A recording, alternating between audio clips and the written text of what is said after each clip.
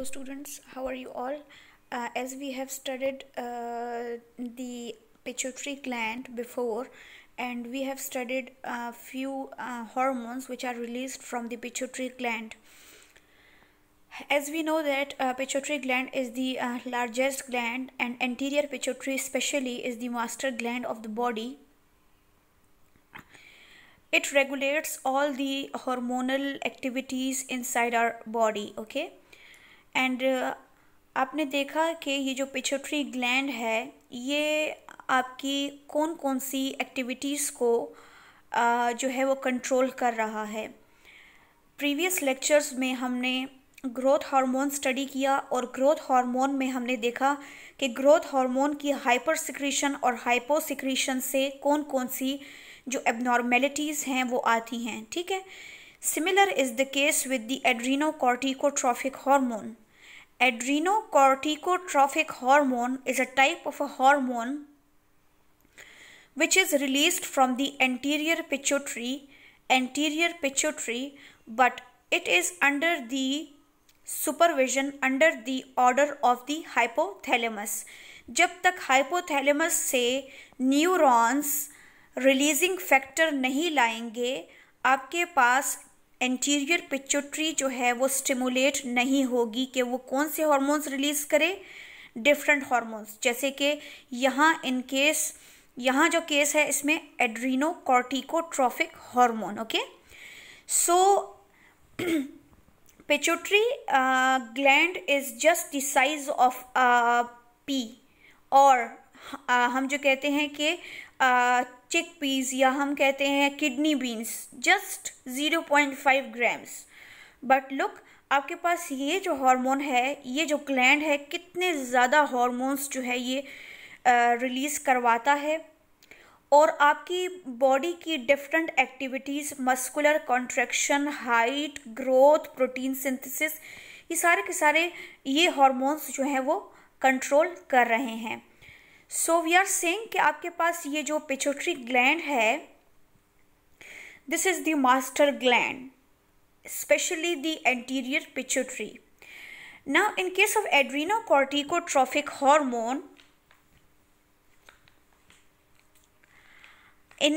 inside the hypothalamus there are few neurons which are responsible to secrete the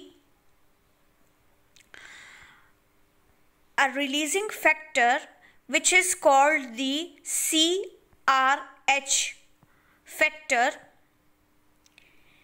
CRH factor means corticotrophin releasing hormone.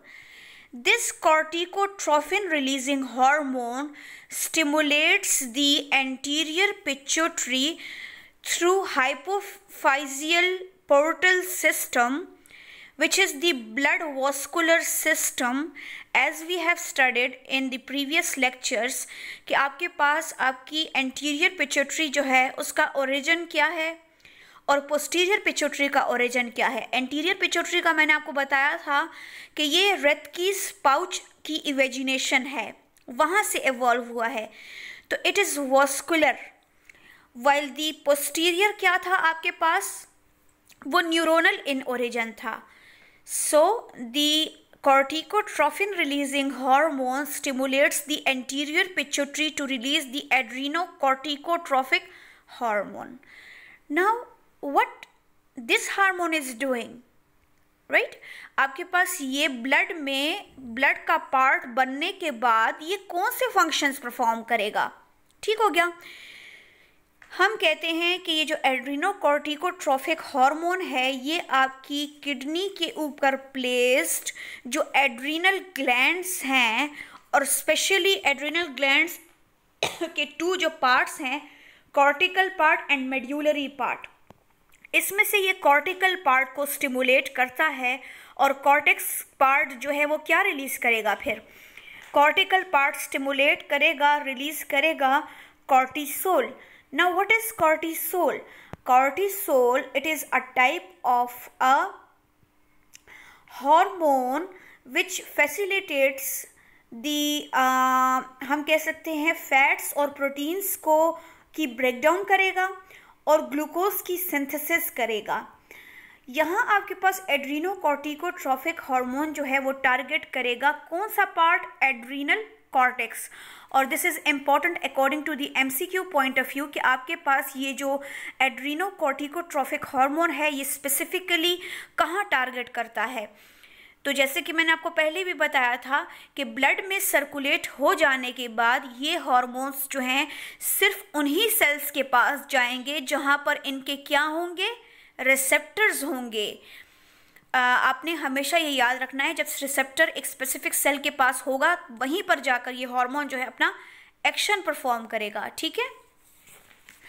Now we have the three regions in cortical part of the adrenal gland. Medulla have only one part, but cortex have three parts: zona reticularis, zona fasciculata, and zona glomerulosa.